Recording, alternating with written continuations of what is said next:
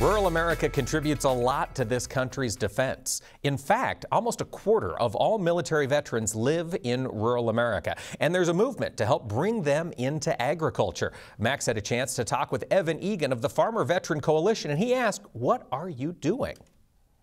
The Farmer Veteran Coalition is a national nonprofit that assists veterans embarking on careers in agriculture. So whether you're just a beginning farmer or you're a veteran who's returning home to a family farm, we help veterans in all walks of life return back to agriculture. Are you working all over the nation? Yes, sir. We are all over the nation.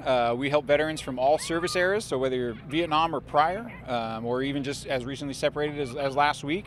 And we do actually help currently serving members as well. What do you do for that veteran? How do you help them get started? Yeah, so we have several partnerships around the country. So if you're looking for some beginning farmer training, we can set them up with that.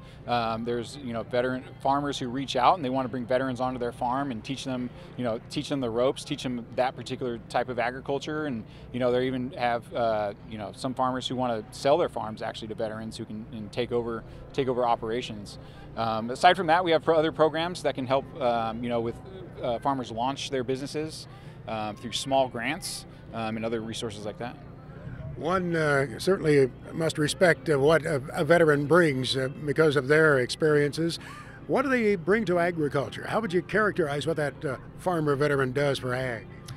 So they certainly bring a hard work ethic, and I think as many people would know that agriculture requires that, and veterans have that in spades.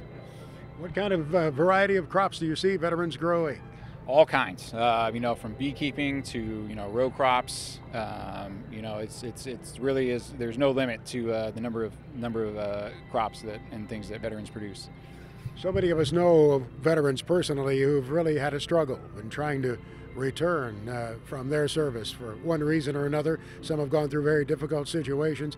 One could imagine that the work with plants and the work with animals and the kind of productivity that they can bring through farming can not only help produce a crop but help them.